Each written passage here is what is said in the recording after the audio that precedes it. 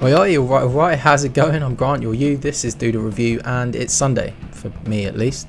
And it's the time of the week that we dedicate to jazz. The Sunday Jazz Club is often about, jazz.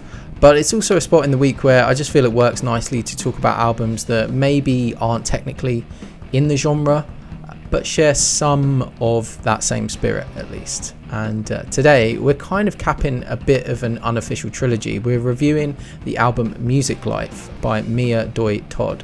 A trilogy because it's the third and final album I discovered after doing a deep dive into the contributors on the Andre 3000 jazz flute record New Blue Sun.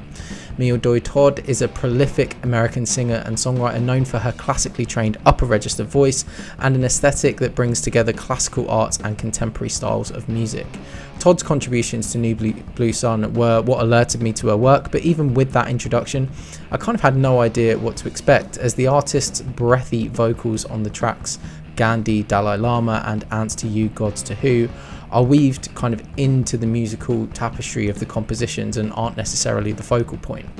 What I discovered with this record, Todd's 11th overall, released in 2021, is an album with incredible depth. The title, Music Life, lays out the theme of this LP quite openly. Many songs do in fact explore situations and the emotional path of someone pursuing music as their life's work. However, after a number of listens, you begin to realise that this is just the surface level, and there are in fact many layers beneath this.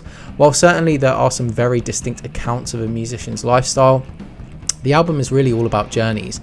One of those is a professional one, but others are physical and others more kind of spiritual leaning, and eventually going more into like folklore and mysticism.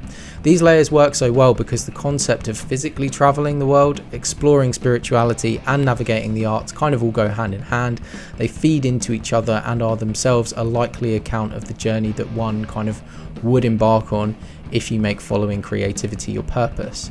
The album has 8 songs, and in service to its theme of travel, each of these are interpreted instrumentally or compositionally from a different global or regional vantage point. Little Bird touches on aspects of Latin American musical culture with a bossa nova style led by beautifully crisp and simplistic finger-picked acoustic guitar and layers of tasteful strings, while Mohinda and the Marani take us east with a lean towards Indian style. If I Don't Have You touches on the Caribbean style of reggae and calypso and is one of my favourites. This track features a prominent use of melodica, which adds a perfect longing feel to the song. Combined with the rhythm of reggae, to me it conjures a vivid image of sitting outside a bar, listening to raindrops pelt the corrugated metal awning as a tropical storm kind of rolls through. There's a chance you might find the globe-trotting genre leaps too hasty, almost like a travel documentary trying to pack too much into a single episode, but to me, while I can see that criticism, I ultimately think that each style is handled with so much respect that it shakes off any sense of kind of being inauthentic. Among the many things I love about this album are Todd's lyrics. A fantastic storyteller, Todd beautifully recounts stories from her travails inside the music industry, the excitement, the parties, the losses, the excesses, and even uglier moments such as coercion and power dynamics, even allusions to experiences of a soul, all feel handled with care and expressed with enough poetry to avoid that feeling of reading a diary. This blend of great writing and fantastic musicality even wins me over on songs I'd usually struggle with. My Fisherman is a song from the perspective of a mermaid talking about her fisherman lover. And as someone with little fascination for rural or maritime living, I'm usually completely averse to these agrarian stories, but on this album, the song just floats along perfectly with Mia's voice, and the underlying chord changes genuinely entrancing me, much like the mythical sea-dwelling sirens the track alludes to. A huge factor, of course, in this is the vocals of Doi Todd, and again, her style, a very upper register, eloquently spoken voice with perfect enunciation.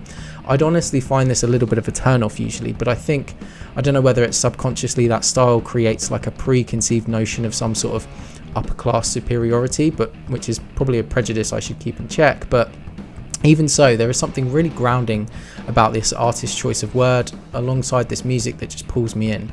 I found this album utterly mesmerising on so many levels and would urge you, if any of what I've said sounds remotely interesting, to give the record a shot. For me, this is a 9.5.